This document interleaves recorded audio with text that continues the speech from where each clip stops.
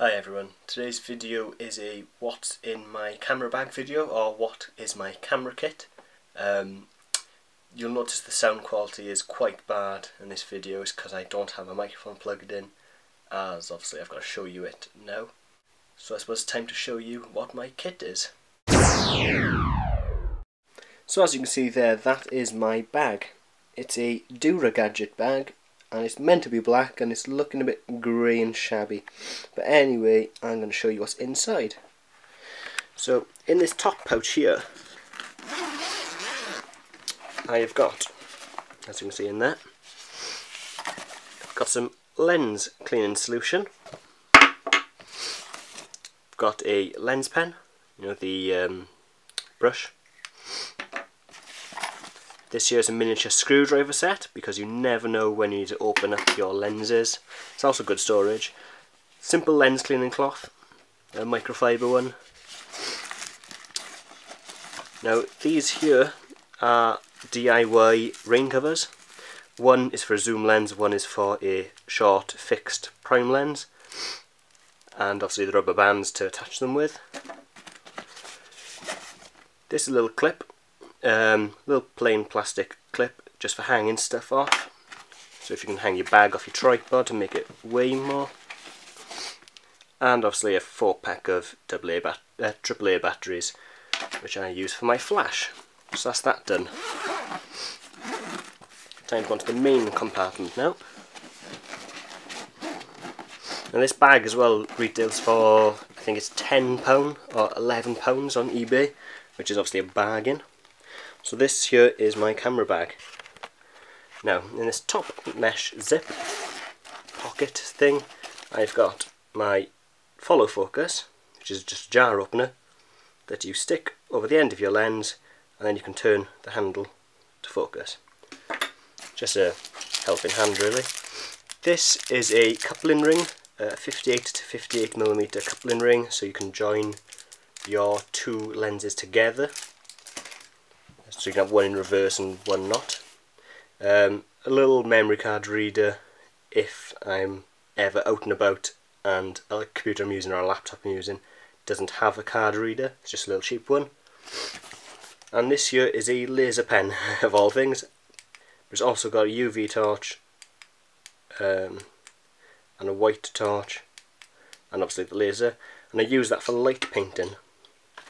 Now in this zip, spare memory card. It's a Transcend, it's a Wi-Fi memory card, so it connects immediately to my iPhone, so then I can automatically have them transfer over, and I can use my phone then to upload and to share onto different sites. Spare body cap, you can always do with a spare body cap. A cold shoe foot adapter for your flash, tripod mount on the bottom, cold shoe at the top, or you can use it as just a stand for your flash on a hard surface. Some silica gel, because you always need silica gel, stop any mould from growing.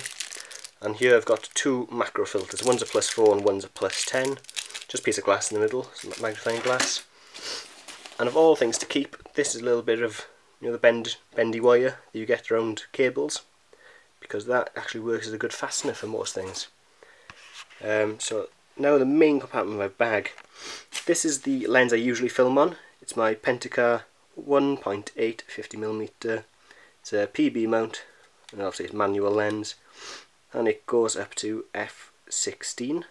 It's actually a really good lens, and this is my walkabout lens for street photography as well, because you can set the focus over a large area and keeps you going. In this, this here is just the velvet bag that my flash came in, but I keep it in there as a bit of protection for my camera. Obviously the camera goes in there. This spot is where the lens I'm filming on now usually goes, and it is a 28 to 105 Canon lens. There's the hood for it, and there's the lens cap I use for it, and also a UV filter which I use with the lens hood if it's raining out, just to block the rain from getting inside my lens. And that's the collapsible rubber hood if I prefer to use that. Now in here's a 50mm pancake lens. I'll actually take the bottom off this.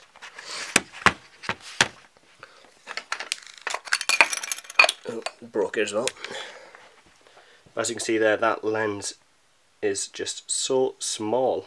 You know, it's the thickness of your thumb. I've actually bought this because it has got fungus inside. You won't be able to see there. You won't be able to see. But it's got fungus inside, so I'm going to clean that up and then sell it on. Managed to pick that up nice and cheap. Here next then, some more silica gel, because it's always needed. And then the charging cable and the charger for the Canon batteries. Down there. And inside there then is the little syncing cable if anything should go wrong with a memory card, or you know, if I can't get a memory card out, or if a computer doesn't have a memory card reader and USB ports. It's at here now. Now in here I've got a small cable release. It's called Shoot. It's just a cheapo Chinese one. You know, it's a little compact one. And I've also got my timer remote, which is obviously a lot bigger. So I use this when I want to do my time lapse in, and I use the other one when I want to just have a small shutter release. And here I have my flash, complete with diffusing cap. It's the Godox TT520 Think Lightspeed lights, the same one as the Niwa and the Yongnuo, and it bends down. See up here now it's got the little diffusing panel, and it's also got a bounce card. And that's that. It's actually a very, very good flash for the price of it. I think it's about £30. I'm going to buy another one soon as well. But anyway, there's that, and obviously the cap it comes with. In here then I've got the radio transmitter and radio receiver for the flash, so they communicate each other. This goes in the hot shoe of your camera, and obviously your flash slides into that one. Here then, of everything to have, it's actually a charity band. Do you know the little rubber bracelet bands? It's because this lens I'm filming on now has zoom creep, which means that the zoom doesn't lock. So if you hang it upside down, the barrel will come out. So this here, I just stick over the zoom grip and onto the barrel, and it stops it from sliding anymore. It's a handy little thing. Don't know what that is down there. Anyway, this is the 1855 kit lens. Never use it, to be honest with you. It's perfect condition. I'm probably going to be selling that soon. And in here is, that's a reversing ring, so you can stick the lens on backwards to do reverse macro.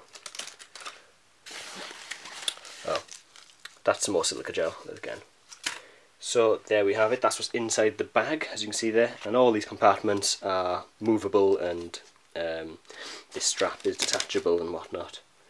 I also have some other stuff which I don't keep in my bag, and one of them is this. It's my 200mm manual focus lens, which is a very, very good lens, to be honest with you, and it can focus, you know, you can see there in the focus markings, it goes up to 150 foot before it reaches infinity. And the closest it focuses is 3 meters away, or 10 foot, which is quite a way away. Also, I have got my battery grip, which is a no brand battery grip. You'll see that I've done a video on this, the unboxing video. And again, this doesn't stay in this bag because there'd be no room for it. I suppose I could. No, I couldn't really. Camera would be in the way. Anyway, there's the battery grip. And then the other thing I have is obviously my microphone that I usually film with this, and it's the Audio-Technica ATR 3350. And you'll also see in there I have a FIO preamp and the cable for it, and that's because of the audio compensation thing that's built into the Canon 600D, which makes everything nice and fuzzy. So that's why I have that, to boost up the temperature of the audio. So that's my camera bag and all my gear.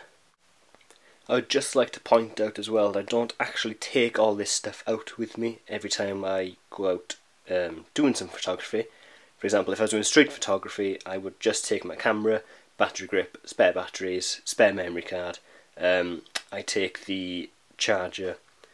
I might possibly take the shutter release if I'm taking my tripod, which I haven't shown you yet. But generally I just take camera, one lens, spare battery, spare memory card, and that is it really.